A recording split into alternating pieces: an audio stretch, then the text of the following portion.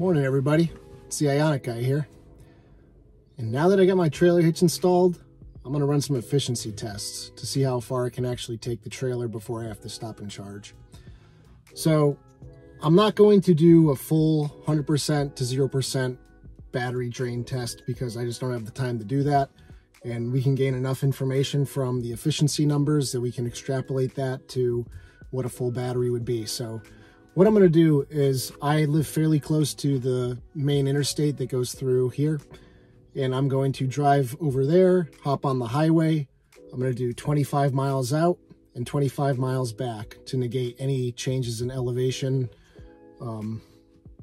Weather today is in the low 60s, mid 60s. So I'm also going to run the car in eco mode with level 1 regeneration while I'm on the highway. I'm going to set the cruise control at 65 miles per hour, just because that's a safe speed to tow a trailer at.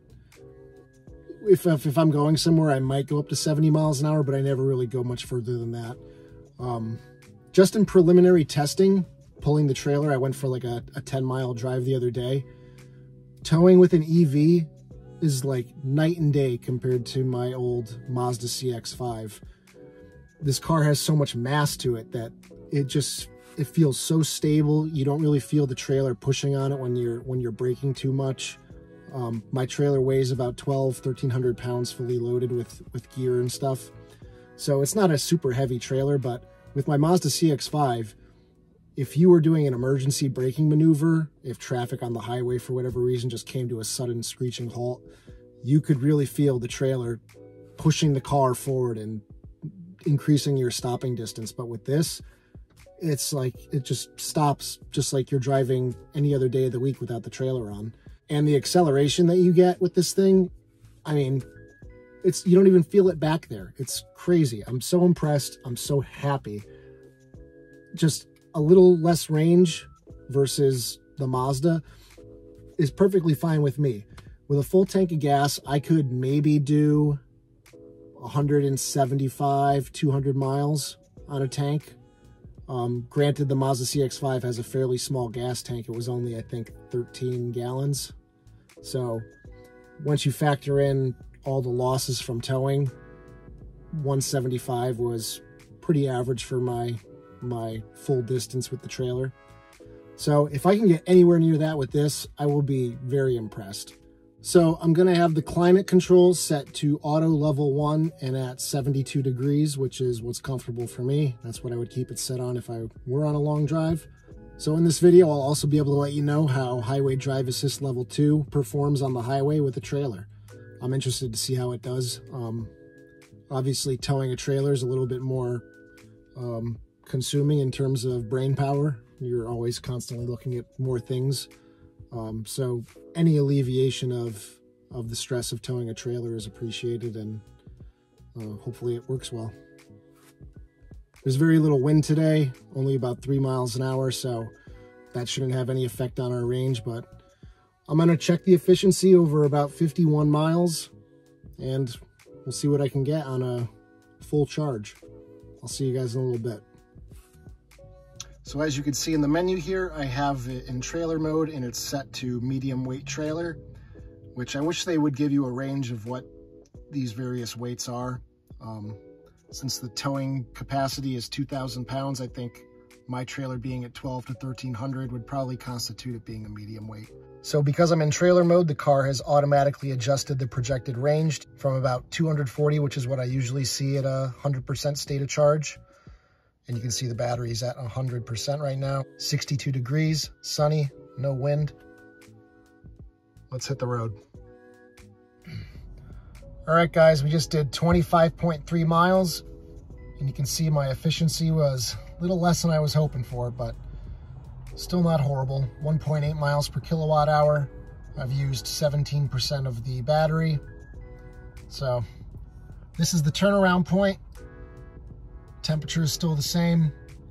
I did notice that in eco mode, while towing a trailer, it won't disconnect the front motor.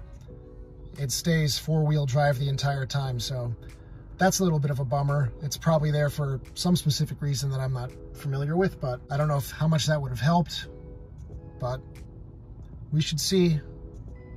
All right, I'll see you in a bit. All right, folks, so just under an hour, little over 50 miles, 2 miles per kilowatt hour exactly. You can see that shows up as us losing 32% of the battery. So let me do some quick math here and I'll get some numbers. All right, everyone. So 2 miles per kilowatt hour times 77.4 gives me an estimated range of about 154.8 miles. And most of the time when I'm towing my trailer, my girlfriend's in the car with me. So we'll say 150 miles in about 62 degrees, no wind, kind of meandering, rolling hills. I'm fairly happy with that.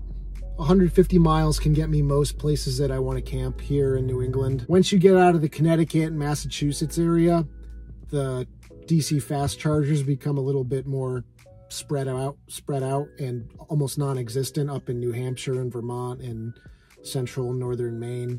I don't think there's a DC fast charger north of Portland, Maine, so going north would definitely be an issue unless I had a destination I could charge at after that final stop. So we haven't left New England with it. We did have the thought of possibly taking it cross country with us at some point. That would definitely be an adventure. Maybe something to do in the next few years as the DC fast charging infrastructure gets a little bigger, better, more robust, more reliable. Electrify America, if you're watching this video, which you probably aren't, but please start installing DC fast chargers that are pull-through.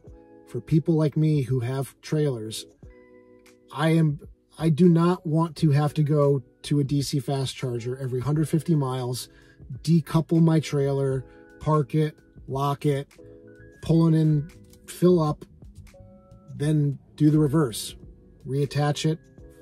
It's just an extra probably 10 minutes at every charging session. So 18 minutes from 10 to 80% plus 10 minutes, that's about a half an hour at every stop. So I think it's going to be good for now, at least with my use case, towing here in New England. So doing a little bit more math, I did the calculation and it turns out for every 1% of battery loss, it equates to 1.58 miles. So 1.58 times 100% full charge would equate to 158 miles. So that's almost spot on with the range based on average consumption of 2 miles per kilowatt hour.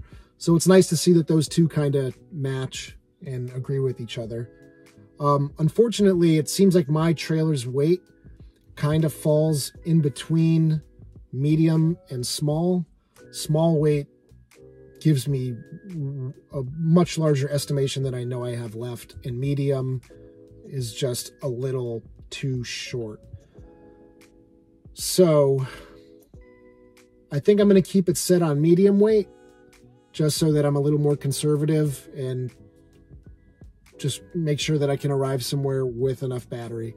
But I think I will base some of my stops more so on the percentage level versus the guessometer.